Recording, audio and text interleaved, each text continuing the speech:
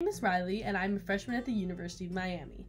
I'm a health science and public policy double major with a minor in biology and chemistry. Today, I'm going to talk to you about iPSCs, or IPS cells, one of the most amazing things happening in science today. IPS cell is an induced pluripotent stem cell. By breaking it down and looking at each word, we can better understand what this is and how it operates. Basically, an IPS cell is a man-made stem cell from a previously differentiated cell by the addition of only 4 genes.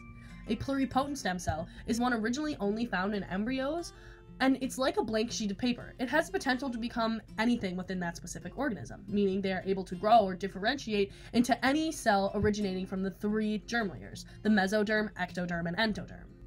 iPSCs were originally discovered by Dr. Yamanaka in Tokyo, Japan, using mice skin cells.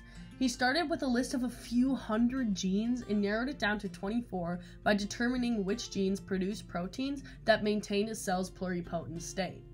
He narrowed that list of 24 down to 4 after copious testing, and the 4 genes are the CMYC gene, the SOX2, the OCT4, and the CLIF4.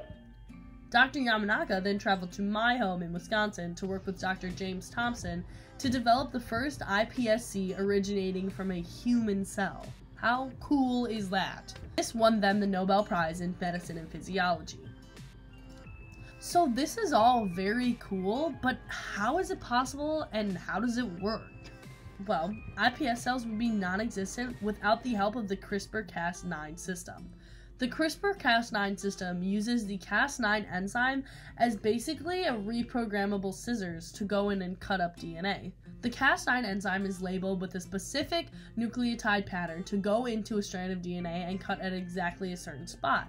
While cutting, it can insert a gene, and through homologous end repair, this single strand of DNA that is inserted will be encoded in a strand of DNA. And then as the cell continues to grow and replicate, each daughter cell becomes more and more similar to the embryonic stem cells that we normally see until they're indistinguishable.